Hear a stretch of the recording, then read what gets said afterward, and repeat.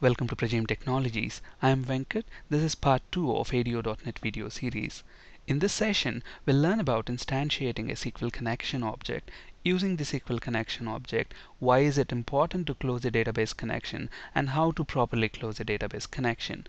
Before continuing with this session, I strongly recommend to watch part 1 of this video series, where we have discussed the very basics of ADO.NET.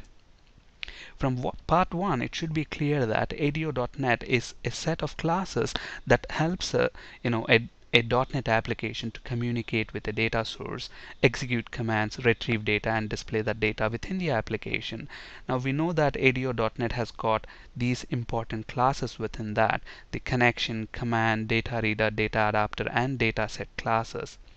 Now, depending on the data provider with which the .NET application talks, for example, if the database is SQL Server, then we use the set of classes that are present in system.data.sql client namespace, because that is the namespace which is the .NET data provider for SQL Server, meaning all the classes that helps us to connect to a SQL Server are present in system.data.sql client.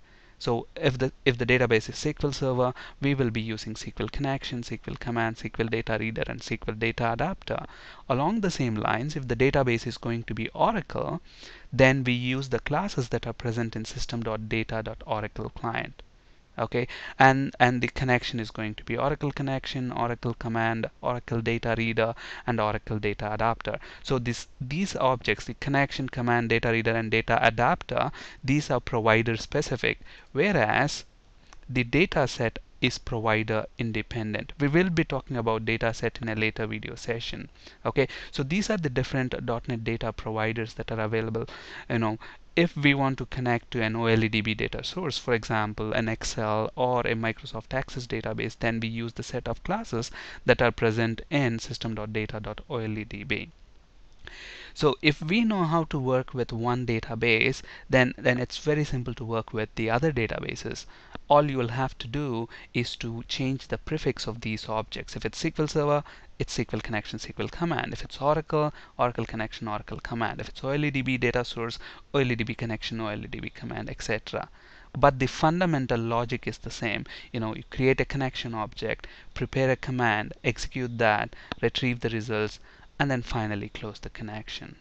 Okay, so in the next few sessions of this video series, what we are going to do is we are going to talk about these objects in great detail. So in this session, we are going to talk about SQL connection object. Alright, let's flip to a Visual Studio. I have a simple ASP.NET web application here. I have this web form 1.aspx. Let's drag and drop the web form grid view control onto this web form, which is capable of displaying data. So I have this grid view 1. Let's drag and drop that, and let's auto format that so that it looks a little nice. We will be talking about grid view control in a very great detail in a later session. So let's go to the code behind file. Now from part 1, it should be very clear how to create a connection object, how to execute the command. We have seen those steps. So let's quickly create the connection object. So SQL connection con is equal to new SQL connection. Obviously the first thing to create a connection object, look at this. I have if you look at the connection class, SQL connection class, there are two overloaded versions of this constructor. One version, you can see that here it doesn't take any parameter. If I click the down arrow, it shows the second overloaded version. It accepts a connection string parameter. So let's pass the connection string parameter. Before that, first let's create the connection string. So I'm saying string CS, standing for connection string, is equal to. Now obviously the connection string, if we want our .NET application to connect to a SQL Server, it still needs to provide the information about what is the name of the server, what's the database that you want to connect to, what's the user ID and password. Now it's just like, for example, let's say I have SQL Server. Now I want to connect to SQL Server as a user. Now I need to specify the name of the server to which I want to connect. I have to specify what type of authentication do I want to use. For example, if I use SQL Server authentication, I have to provide the username and password, whereas if I use Windows authentication, I don't have to provide them. Okay, so similarly, even for a .NET application, if it has to connect to a database, then we will have to specify what is the name of the server, name of the database, what user ID and password are you using, depending on the type of authentication. If it is Windows authentication, then you don't have to provide a username and password, because whatever credentials that you have used to log into the computer will be used to log into the SQL Server also. Okay, so here data source, which is nothing but the name of the server. So here I am working with a local installation of SQL Server on my machine, so I'm just specifying dot. If your server is on a network, then you can specify the name of that computer or the IP address of that computer. So here I'm specifying dot because this is a local server, and then semicolon. And then the database within that SQL Server, because if you look at the SQL Server, it has got several databases. So which database do you want to connect to? Okay, I want to connect to the sample database. So I specify that using database keyword. Database is equal to sample, semicolon. Now, some people call it database. You might see connection strings, which is also using initial catalog. So you can either specify it as initial catalog or database. And then you will have to specify the user ID, whatever user ID that you are using, and password, whatever password that you want to use to connect to the SQL Server. Now, I'm not going to use SQL Server authentication. I'm going to use, Windows authentication. So if you are using Windows authentication, then you will specify integrated security is equal to SSPI. Okay, now if you look at this is our connection string, which has got the name of the server, the database that we want to connect to, and I'm using integrated security because I want to connect using Windows authentication. So this connection string is actually name value pairs, or you can call it as key value pairs. Now this is the name, and the value for that is dot, indicating that it's a local server. Database is the name, and this is the value, and these are separated by semicolon. So connection string is a string of name value pairs. Okay, so now when I am creating my SQL connection object, look at this. I can say SQL connection.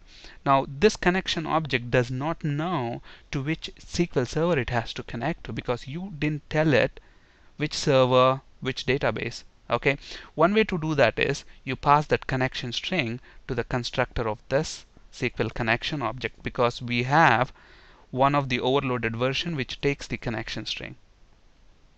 Okay, so we can either do this, or what you can do, just create the connection object and then say connection dot connection string property. If you look at this is a string property, so I can just set CS there. Okay, I can either do this, or if you want to do it in one line, just pass that to the constructor of the SQL connection class. Okay, so we have the connection object created now. Now the next step is to actually prepare the SQL command. We will be talking about SQL command in great detail in the next session.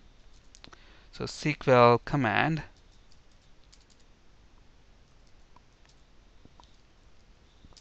cmd is equal to new SQL command. So obviously what I want to do, I want to execute this query. So let's copy that.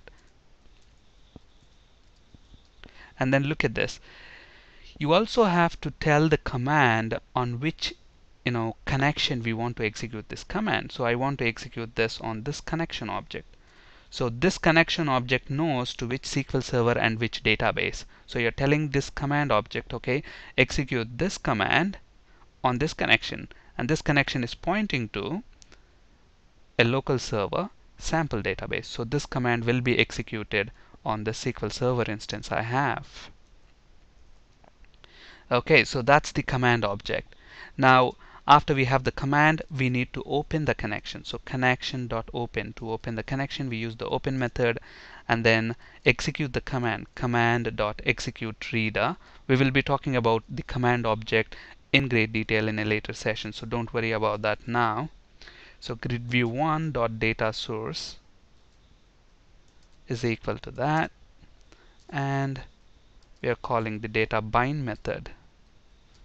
So finally, once we have the data, we are setting the result of the command execution as to the data source property of the grid view control, and then we are calling data bind method.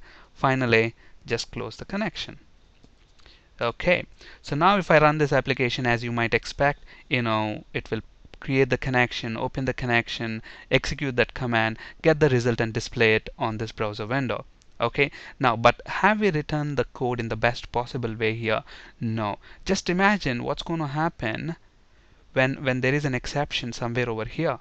Okay, let's say it opened the connection and it's trying to execute the query, and there is an exception. If there is an exception, what happens? Your connection is left open. So after this command is executed, if there is an exception, it will skip these two lines. So you're not calling connection.close, which means the connection is left open. And remember, connections are very valuable resources. You have to close those connections.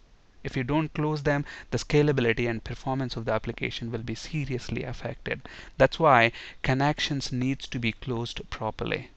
If you want your application to be scalable, make sure you open the connections as late as possible and close them as early as possible. Look at this. I can open the connection immediately after creating it, but there is no necessity. Okay, just before I execute the command, if I open the connection, that's more than enough. That's why I'm actually opening the connection after actually preparing my command. And then after executing that and binding the data results to the grid view control, I am closing the connection immediately. Okay, but then to close the connection properly, always put this in a try, catch, and finally block. So what I will do now is, instead of having it here, if I have it here, what's going to happen if there is an exception here? This connection will never be closed. That's why let's put it in a try, catch, and finally block. So I have the SQL connection. Let's put this in try. So all these statements go in the try block, and then if there is any exception, we will handle that exception. Obviously, we will log the exception to the database or email the administrator of the application, whatever, deal with the exception. We have spoken about exception handling in C# video series, but we will also be talking about exception handling in ASP.NET, how we will do exception handling in ASP.NET in a later session. And then we have this finally block. So we know that the finally block is guaranteed to execute. So obviously, we have the connection object and we open the connection here. If there is any problem, any exception here, it will come to the catch block gets executed, and then finally it closes the connection. Even if there is no exception, then all of these statements get executed. Still the finally block is executed, so our connection is guaranteed to be closed. That's why it's always important to close the connections in the finally block.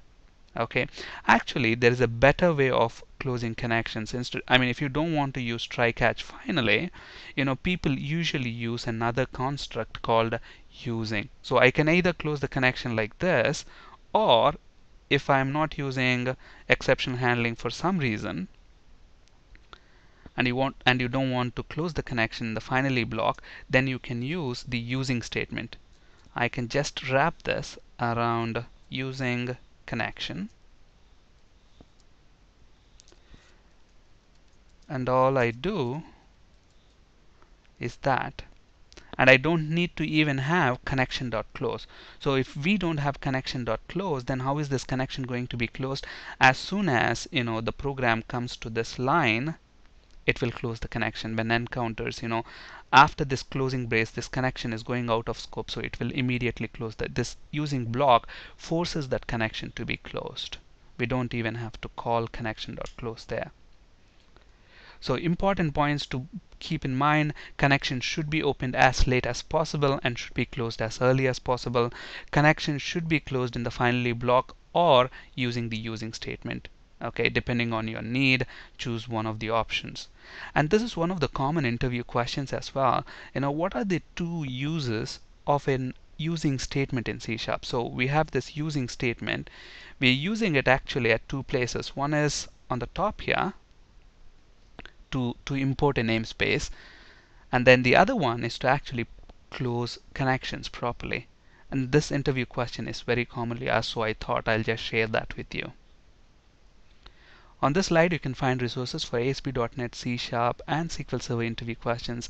That's it for today. Thank you for listening. Have a great day.